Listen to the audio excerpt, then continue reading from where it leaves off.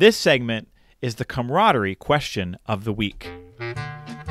Now, every week, we are going to share a question that you can take to your teams, to huddles, to your Zoom meetings, that will prompt interaction between people. The kind of interaction that leads people to find things in common with each other. Bosses build camaraderie on teams by making it easier for people to find things in common with each other. When people find things in common with each other that have nothing to do with work, they access each other's humanity. And when we access each other's humanity, guess what happens? When somebody messes up, when there's a blunder or an error or stress is really high, it's less likely that we take our stress and strain out on each other. It's more likely that I look at you and say, oh, that's a good person having a bad day. And so bosses have to care about camaraderie. And so we are going to bring a question to every episode that you can turn around and use every week. And before I tell you what our camaraderie question of the week is, let me tell you the other reason why we're doing this. It's because most of the icebreakers and team builders on the internet suck. They're really awful. Do they, Joe? They suck. I know that's not everybody's favorite word, so maybe I'll use a different word. They are bad. They're just.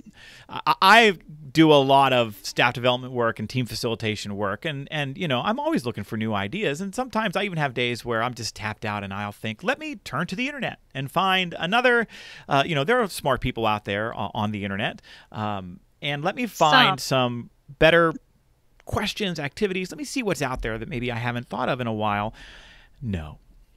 If go ahead, Google team builders. Google icebreaker questions. The stuff that comes up, you read it, and I think I wouldn't ask my wife that question. That would be intrusive. I'm not going to take some of this stuff to my team, because if I ask them this question, what we get back will not lead to camaraderie. So we are doing this in an effort to create a big database of questions you can take to your team from time to time to prompt camaraderie. So Alyssa, our first camaraderie question of the week is this. I'm so excited. In what board game or card game are you nearly unbeatable?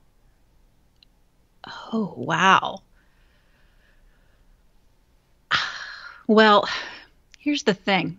I have a 6.5-year-old son who won't let me be unbeatable in anything because he has to be unbeatable in everything, right?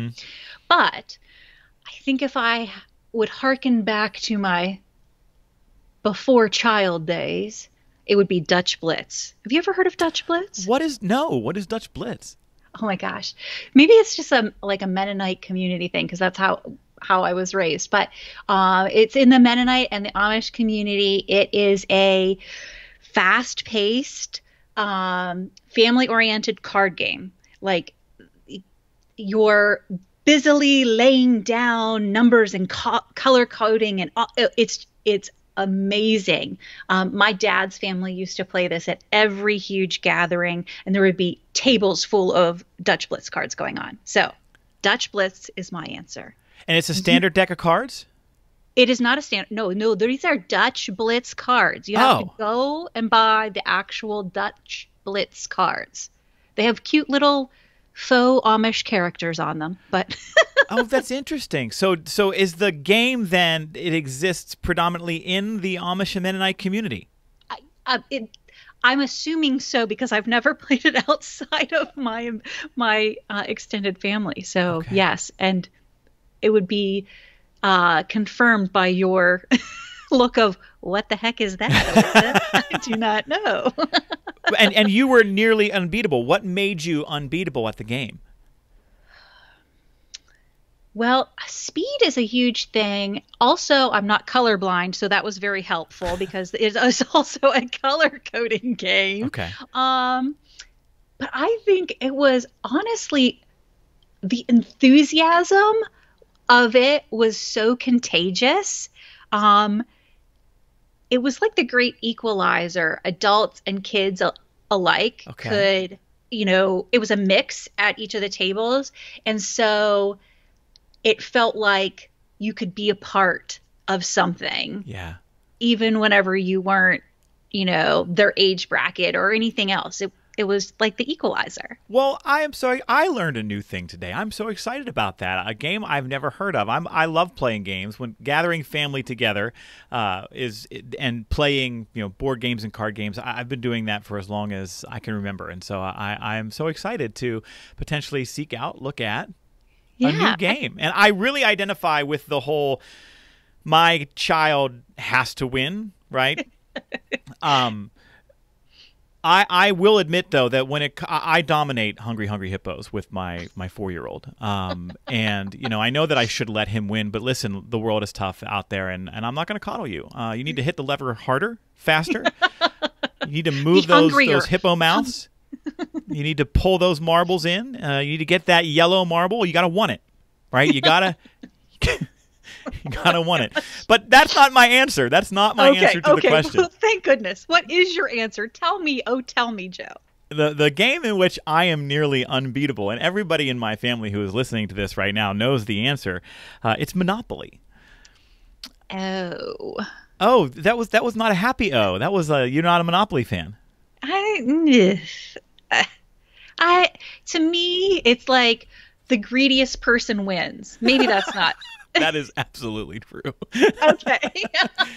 And Monopoly is a commitment, right? Because you gotta, like, if you're gonna play Monopoly, that's an hours-long commitment. That's maybe I gotta go to bed and wake up the next day and finish it. Yes. Kind of thing. But I remember even going back since I was like 12, 14 years old, playing with my stepsisters, playing with cousins and whatnot growing up.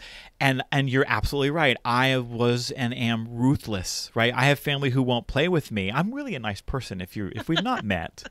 I'm warm-hearted. Alyssa will tell you. But I don't know why in Monopoly I want it all. I want to build my empire, take my thimble, my character of choice. That's your thing? My thimble, yes. And crush anyone that I'm playing with. And I have strategies, right, to do that in the game. I have things I'm trying to do.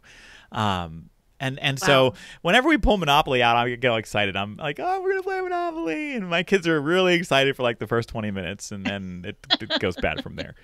I feel like there's a lot to unpack there, Joe, and I'm kind of reeling because I did not see Monopoly as your thing.